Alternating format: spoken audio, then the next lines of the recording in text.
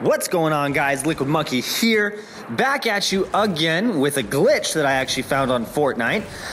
There has been a few videos in the past about the one, I believe it's over by a bridge, where you can get underneath the ground and everything like that. But today I actually show you some gameplay where I found another one.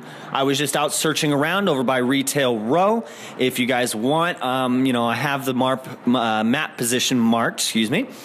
And yeah, bottom line, guys, I went into the cabin, started destroying the floor and everything to gain resources, fell through, actually, kind of fell down a little bit. And there was another layer around underneath the walls of other walls.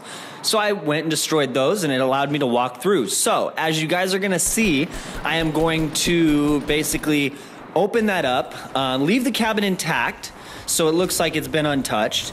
Then I'm going to destroy the floor, be able to go underneath, right? And then I'm going to lure players by just shooting randomly. As you'll see in the video, there's no commentary. I was at work, so I do apologize for, kind of the boringness of that. But in all fairness, it is a pretty epic little glitch. I do not suggest using it to win games, even if you do get the RNG luck with the circle, as it, technically is cheating. So I just wanted to throw this disclaimer out there. I only did this for the simple fact of showing you guys something cool and kind of letting Fortnite know that, or excuse me, Epic Games know that there's some stuff that needs to be worked on.